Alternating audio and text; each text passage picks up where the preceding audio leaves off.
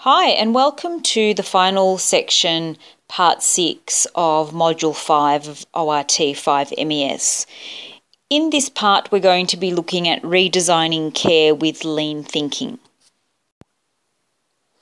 The aim of redesigning care is to review the patient journey through the healthcare service and also to implement value-adding steps or remove unnecessary steps to improve that patient journey. Redesigning care for the purposes of this particular module will utilise what we call lean thinking principles as the mechanism for improving the patient journey. Lean thinking was actually initially developed by Toyota Motor Corporation in 1930, and the focus was on the needs of the customer rather than the needs of the organisation at the time. Now, this strategy also aimed to improve quality whilst also reducing costs. So if you convert that into the healthcare perspective and move it away from cars, lean thinking is utilised to improve the patient journey rather than the customer journey so that the process is efficient and also so that it's safe and of high quality. If you would like more information about the development of lean thinking, take a look at this video called The Start of Your Lean Journey. You'll find the link to the video on your LMS. It is an optional video, so if you'd like more information, take a look. So for task 1, I'd like you to read the first section of the paper by Ben Tovum, 2008, and also the Good Start section of the Jones and Mitchell paper, which is an NHS report, and answer the following questions. 1. Why is it valuable to assess a healthcare process from the patient's perspective? And explain what process mapping means. So use the Ben Tovum paper to answer those 2 questions. And then, in order to answer what are the 5 main benefits of lean thinking, access the Jones and Mitchell NHS paper. Lean thinking can be applied to all sectors of health, and a very good example of lean thinking applied to eye health care can be seen in a recent Dutch study which explores the effectiveness of a lean cataract care pathway, and you'll see the paper by Van Villet. Now, I would like you to read that paper and answer the following questions. In Australia, how do our cataract pathways differ in terms of the workforce involved? Explain the difference between the lean cataract pathway and the traditional pathway. What were the outcomes of the lean cataract pathway in terms of effectiveness and efficiency? And 4, what was the main issue experienced that resulted in a gap between actual and expected outcomes?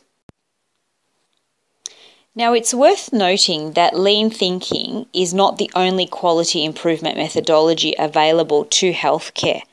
One of the most common alternative approaches is the use of 6 Sigma. There is also the combined approach called Lean 6 Sigma. So I want you to read the 6 Sigma section of the Frauenfelder paper, page 5 to 6, and answer the following question. What are the main differences between lean thinking and 6 Sigma?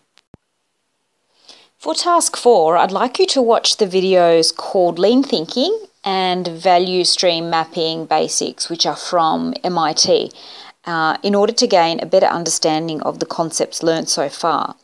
Once you've completed this, attempt the following. Reflect on a hypothetical patient who has glaucoma and is being seen in a general eye clinic at a hospital, for example, the Royal Victorian Eye and Ear Hospital. The patient needs an eye examination, including an OCT and a Humphrey visual field assessment. The OCT and visual field were unplanned as the patient is newly diagnosed. Note that these instruments are not available in the general eye clinic but elsewhere on another floor within the hospital. The OCT is performed in MedPIC on the 1st floor by medical photographers, and the visual field is performed by orthoptists on the 4th floor, and the general eye clinic is located on the 3rd floor. A lot of you would be familiar with this concept because you would have had your placements at the Eye and Ear Hospital. I want you to develop a hypothetical process map for this patient from beginning, where they arrive at reception, to the end, when they actually leave the hospital. And think about things such as, which clinicians will the patient see at each step? What investigations do each perform? How and who organises the additional tests? And at what process does this occur? At what point in the process does this occur? When are these additional tests performed? Does the patient need to actually wait for the assessment? Does the patient need to return to the general eye clinic once the tests are completed? And once they're completed, what issues can you identify with this process? Are you able to suggest any strategies for improvement?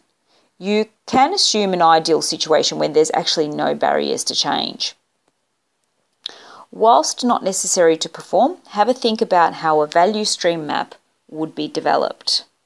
This is a great task to do together with the rest of your group.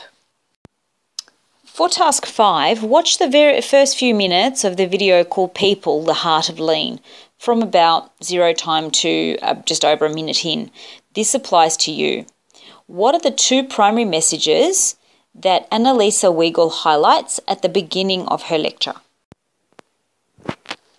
As the future orthoptic workforce, the advancement of the profession is actually in your hands. Your motivation and interest to take on new roles and to engage in innovative models of care and also quality improvement projects will determine the orthoptic workforce and skill mix in 10 years' time or beyond.